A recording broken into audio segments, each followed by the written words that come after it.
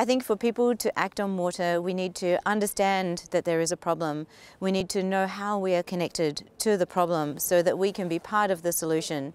We need to know what those solutions are, and then we need to be inspired to take the actions that are needed, whether it's something small like turning off the tap when you brush your teeth, taking shorter showers, or whether it's something like recycling your clothing, refusing single-use plastics, or just deciding to be vegetarian one day a week. All of these are actions that are easy to take any day, but the time to do so is now.